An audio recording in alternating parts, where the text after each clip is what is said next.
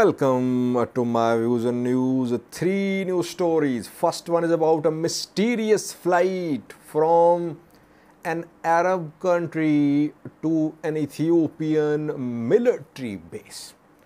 Several flights arrive in Ethiopia from Arab countries, passenger flights mostly, cargo flights too. The flights don't land at military airports, at air bases. We tracked similar flights in 2021 when Ethiopia purchased weapons from some Middle Eastern countries. A similar flight landed at Harar Mada Airport, Ethiopian air base in Oromia. Details for you. Secondly, viewers, Ethiopian economic crisis has hit unprecedented levels. The value of birr is declining so sharply that even the government is buying dollars in black market. What is Ethiopian birr dollar exchange rate in official market and in black market? And which options does Ethiopian government have? Can it somehow fill its foreign exchange reserves? And thirdly, viewers, our dear Colonel Gebre, whose videos are being shared, who spoke recently about Tigray Amhara relationship and about the war which was fought together by TPLF and EPLF against Turks. Colonel Gebre is known because we know that he killed so many Eritrean soldiers and Ethiopian National Defense Force soldiers in his statements that had all of his statements been true, entire Ethiopian Eritrean militaries would have been finished by now. He is known for making some big claims. What is he saying about EPLF, TPLF joint struggle? He seems to be implying that it was EPLF which fought in Ethiopia, which fought in Eritrea against Turks. EPLF role was not very significant. What did he say about Tigray Amhara relationship?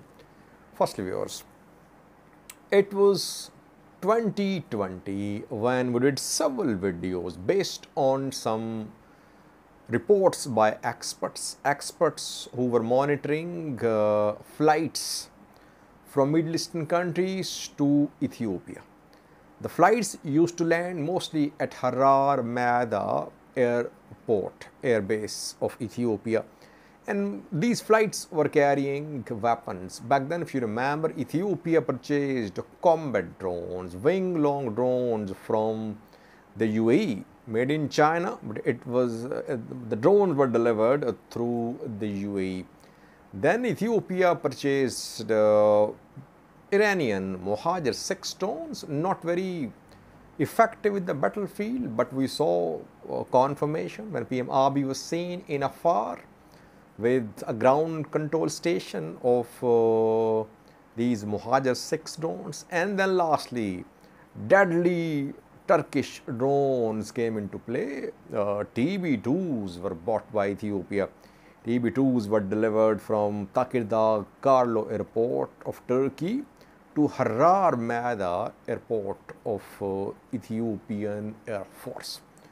So back then, several experts like Garjan and others, they reported frequently about these flights, did several videos.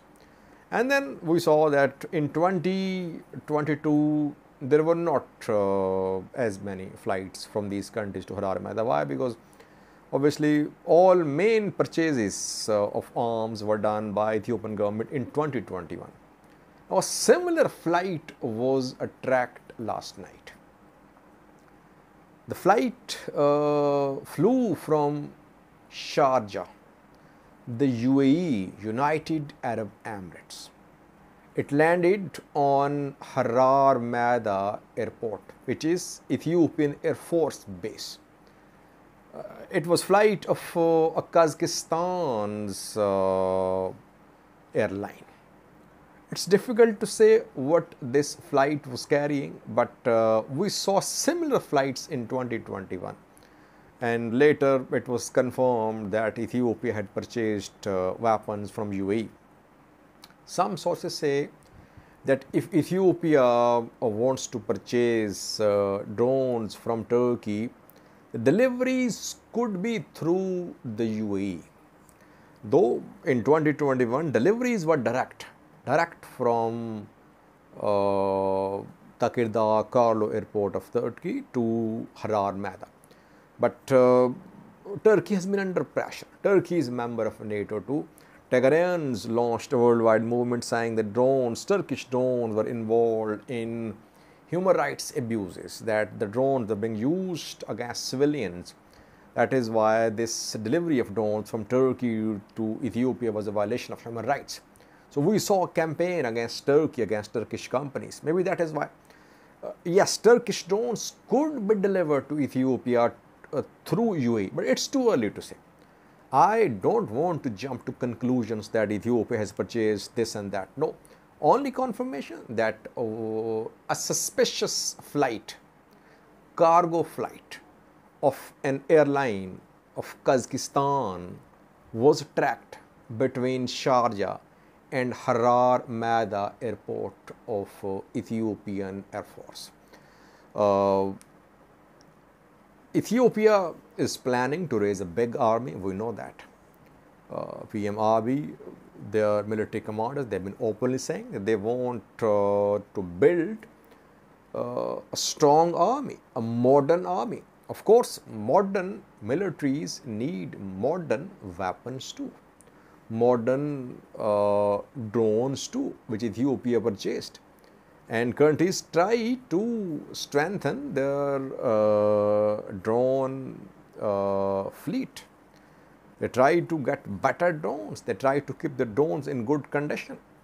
So this connection between Arab world and Ethiopia, security cooperation, security connection will continue.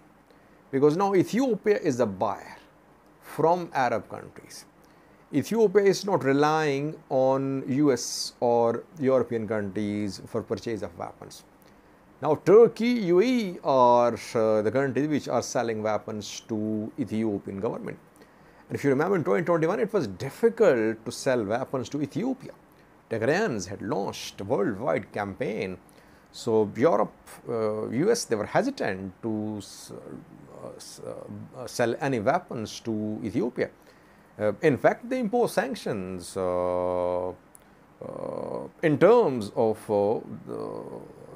that they suspended, not direct sanctions, but they suspended direct financial budgetary aid to Ethiopia. And in the 2-year-long war, I don't think that any European country sold any weapons to Ethiopia. It was mainly Arab world, Arab countries, UAE, Iran, Turkey, which sold drones and other weapons to Ethiopian government, which played a key part in giving Ethiopian military a leverage on the battlefield. And we saw that Tigray forces were forced to make compromises in the battlefield and at the table later in 2022 in Pretoria.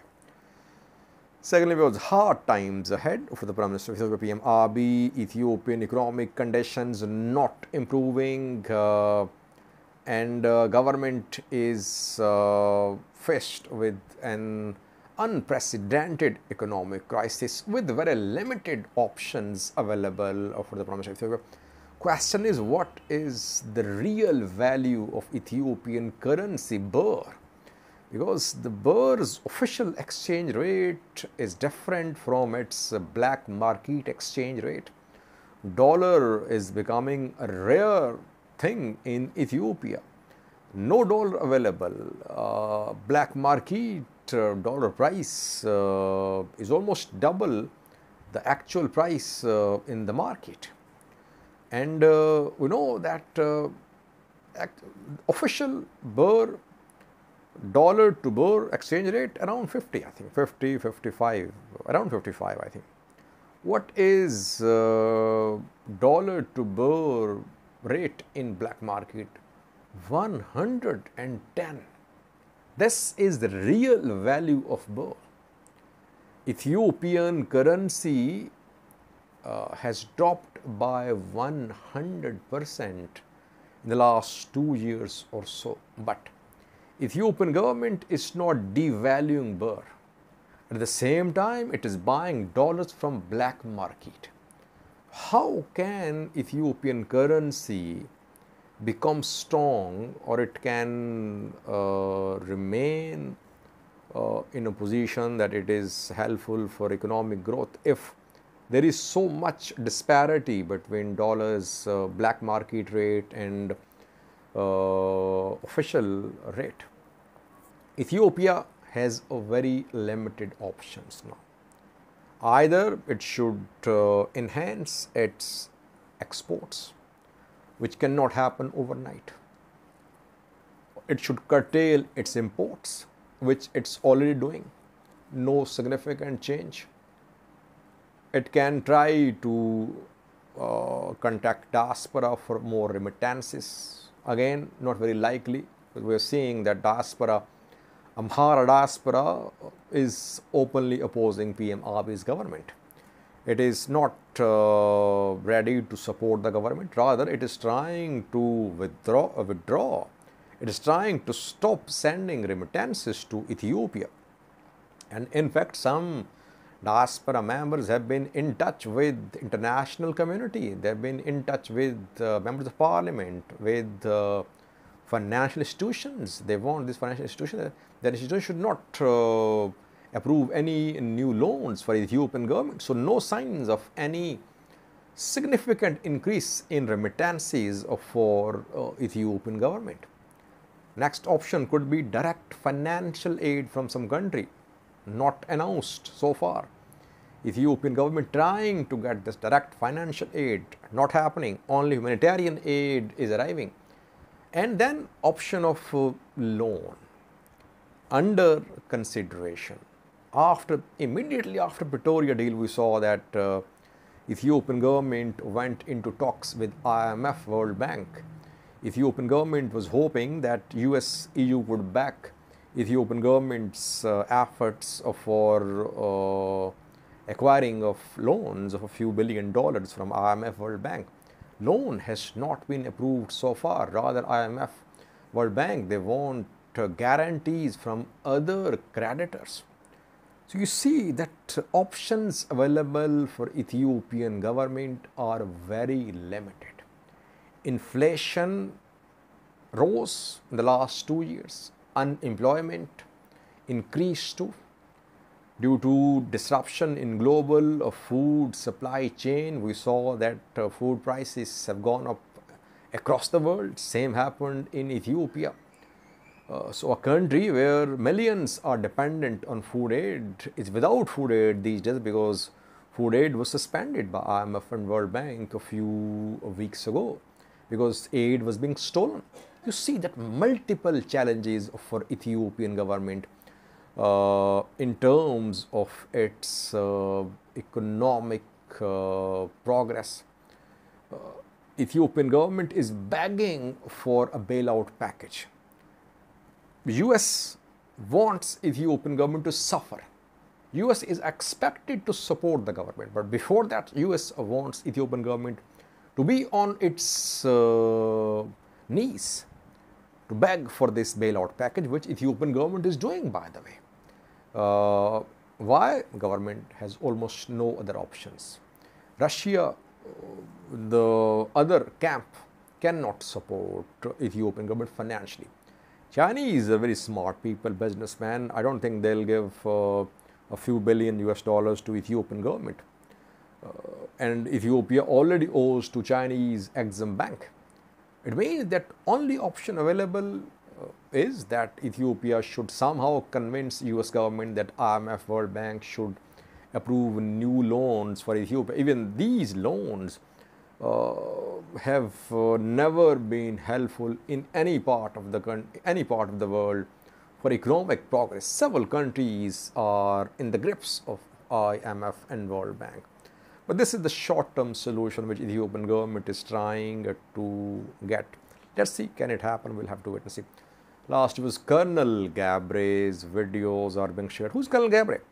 Colonel Gebre was the spokesperson of Tigray Defense Force. I remember in the first round of this war between Tigray region and Ethiopian federal government, Eritrean government regions, Colonel Gebre used to brief us about the losses suffered by ENDF and EDF.